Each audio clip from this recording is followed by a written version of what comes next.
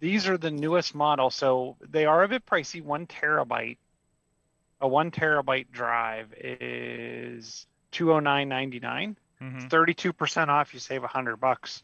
They're typically Jeez. about $310. Okay. And this is the newer generation, so it's 2000 meg per second data transfer rate. Oof. SSD. You can get the funny part is they're on sale today, so much that I think the same Yeah. the same space, but the older model is actually more money. Mm-hmm. Oh, geez. But I have found these on like on good deals on these at like your Costco's. I think I got a terabyte for like $100. It's the older generation, where I find these super helpful because they are so fast. Mm-hmm.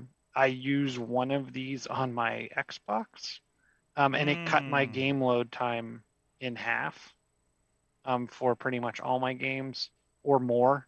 I'm trying to remember what it was. One of the Star Wars games was taking forever to load, and it went from like a 40-second load down to like under 10 seconds. So it was definitely worth it. I also use one of these with my Mac if I'm editing video and want to offload Mm-hmm. a large Mm-hmm. amount of data. You can use these, and they're extremely snappy.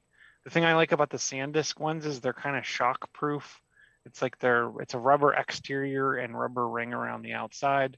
They remind me of the old Lacy drives with the orange bumpers on them. Like I don't know I don't know if they called it that, but I called my drive a life raft.